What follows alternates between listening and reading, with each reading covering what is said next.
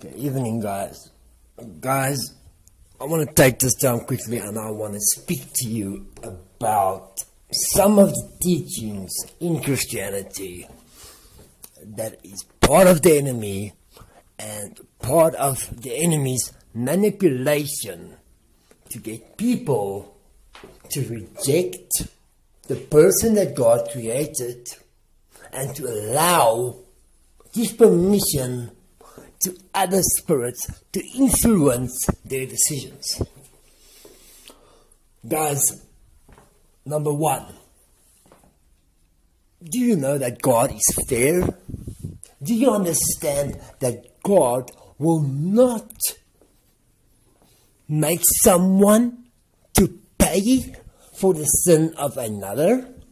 Do you understand that if you are born, you are not born because of sin, you were not born because of in sin, or because the people before you were in sin.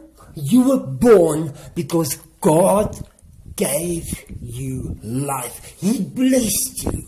He blessed you with life, and He gave you a spirit, a uniqueness that is different to everybody else's. Not one person receives the same spirit from God. In other words, we are all unique in our own right.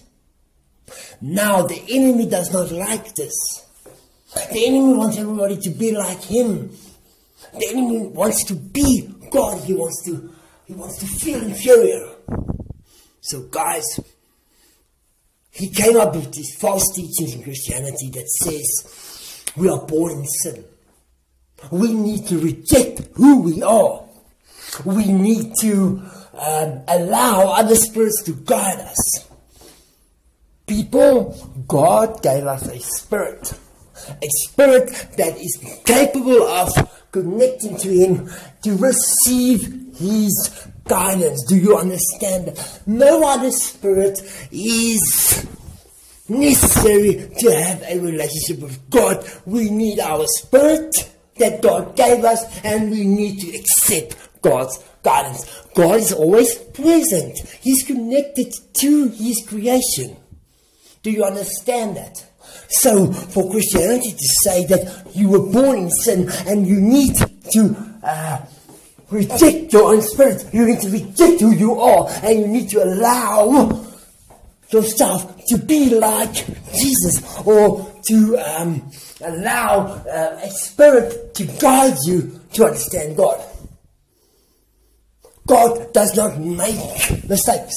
God does not make a mistake when He created you. God created you for who you are, and you need to embrace the person you are, and you need to let your light shine, because it's our uniqueness that will make the world run together. But this world is so confused because people are so confused about who they are, because everybody's trying to be like everybody else instead of being themselves.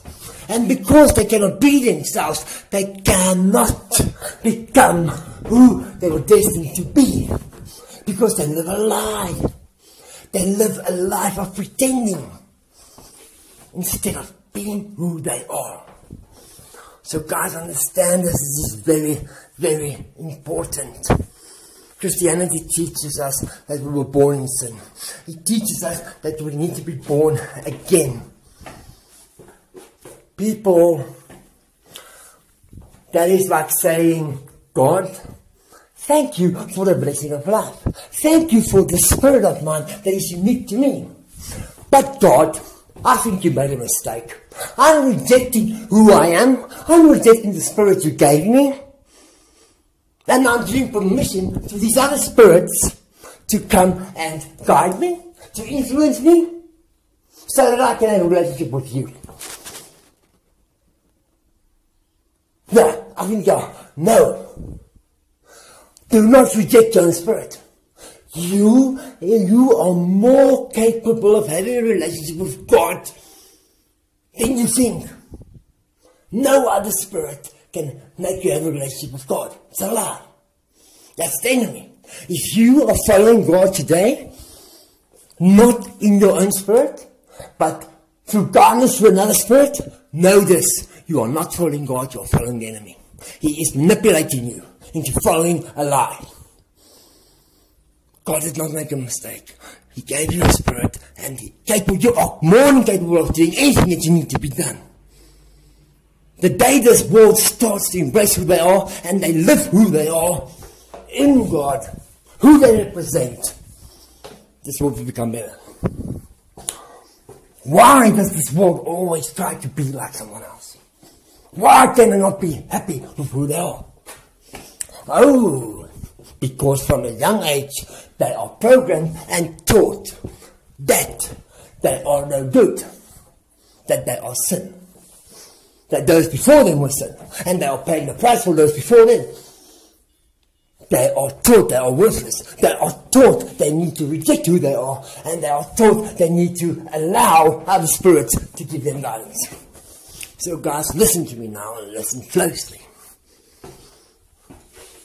Being born again is the enemy's way of getting people to give other spirits permission to possess them and to guide them. God does not possess you. God does not give permission. He's automatically there. You can only reject him. People always try to be saved. You are saved. You were born. You were blessed with life. Why do you not understand that? If you were not saved, and if you were not blessed with life, then you wouldn't have received life. But you received the gift of life. You received the gift of the Spirit because you are saved, and because God loves you and he gave it to you for free. Why take that for granted and believe that you are not blessed and that you need to be saved? Why does he bless those that do not deserve it, or does he bless those who deserve it? I mean, he gave you life. You are saved. Remember this, guys. Please, it's so important. Do not allow any other spirits to enter you. Follow God within your own spirit.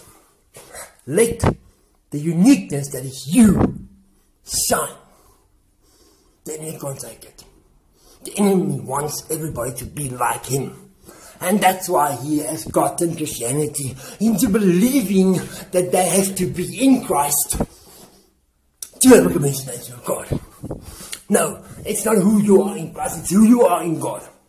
You need to be who you are and follow God, knowing that he is your creator, that he loves you, and that he did not make a mistake when he gave you life. He blessed you, he loves you, and he wants you to embrace who you are and live for him. But most important, he wants you to live life. He wants you to enjoy life, the life he gave you. He doesn't want you to stress about things that is out of your protection.